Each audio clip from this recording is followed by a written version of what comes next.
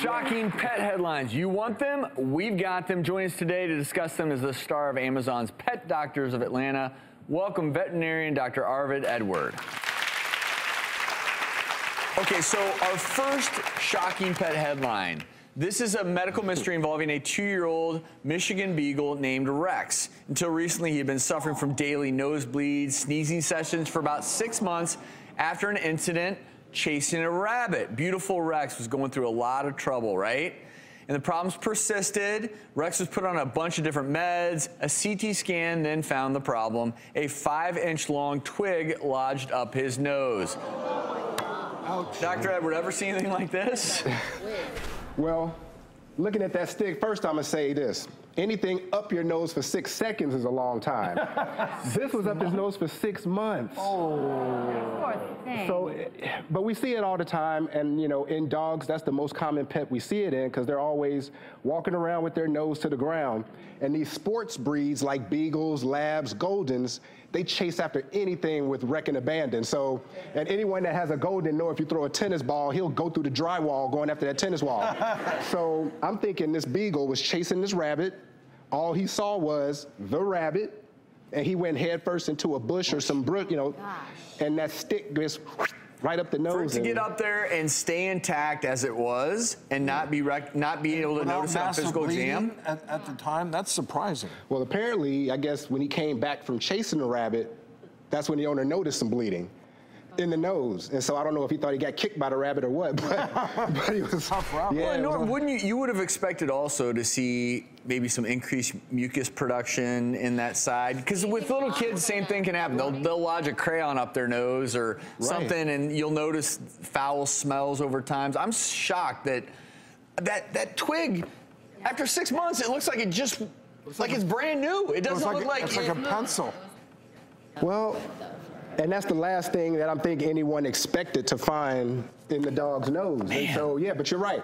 A lot of times when you see this, you'll get a sudden onset of persistent sneezing that just comes out of nowhere. Like 1 minute they're not sneezing, the next they're sneezing. And in his case, he had these nosebleeds. Oh. And they tried medication after medication and just never got better. So you have to knock them out, though, to A lot of times you do a rhinoscopy where you pass a scope up the nose and look in there, and it has pinchers. So if you see it, you grab it and you pull it out. Okay. But if it's been in there for a long time, scar tissue can form called a granuloma, which prevents you from seeing it. Now, Rex, we are so glad that you are doing better, pal. I want you all to now look at a different photo. This is inside of a dog's mouth. This is Bailey. It went viral. What you're seeing are between 30 and 40 Asian ladybugs that have attached themselves to the roof of the poor dog's mouth. Oh, Dr. Edward, what's going on here? What does that do? Well, let me explain just a quick background, because I know everybody's thinking your average cute ladybug. Yeah, that's not them.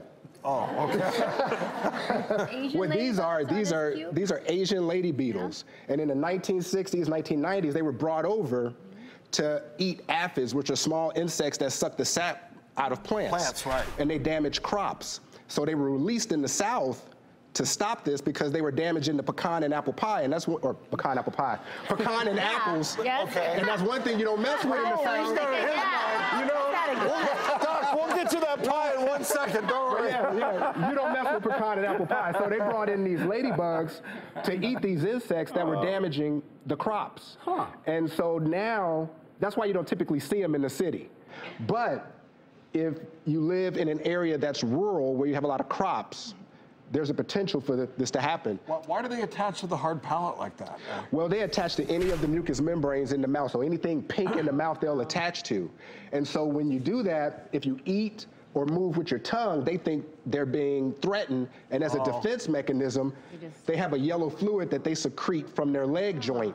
So they just take that. And this fluid gets in the mouth and causes symptoms consistent of chemical burns.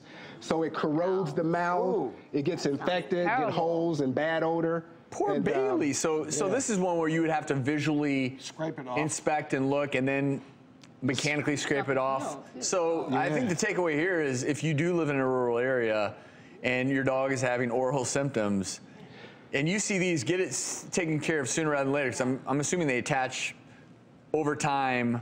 They do.